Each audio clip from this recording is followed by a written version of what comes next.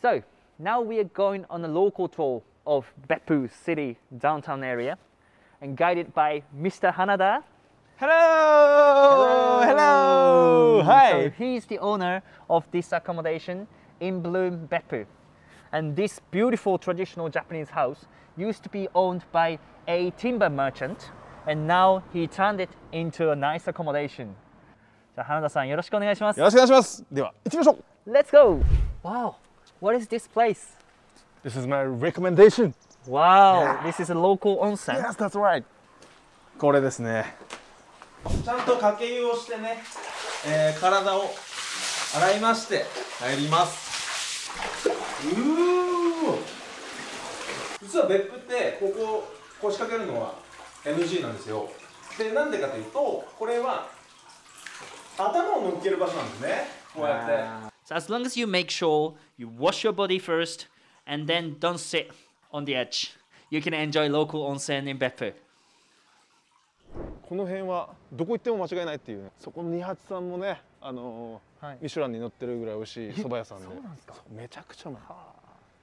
で、大和田寿司さんももちろんうまいしね。ここはもう別府で寿司食うならもうここですよ。ここがまたね、とてもとても今人気のお店で、そう梅園通りっていう通りです。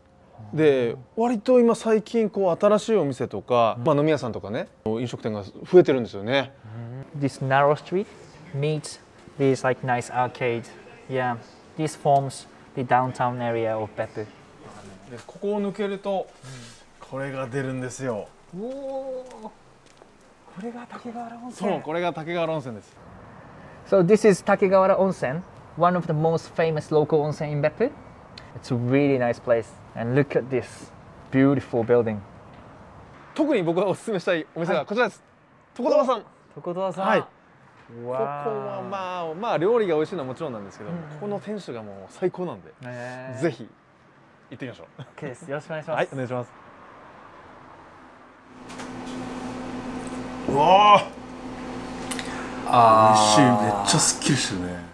So today I explored the downtown area of Beppu. It was really good, and there are so many places I never knew before. Thank you very much, Hanada-san. ありがとうございます。まだまだ地方だからこそ人の温かみであったり人間っぽさが、残ってるエリアだと思いますので、ぜひとも散歩がてらに別府の街を歩いてみてください。はい、ありがとうございます。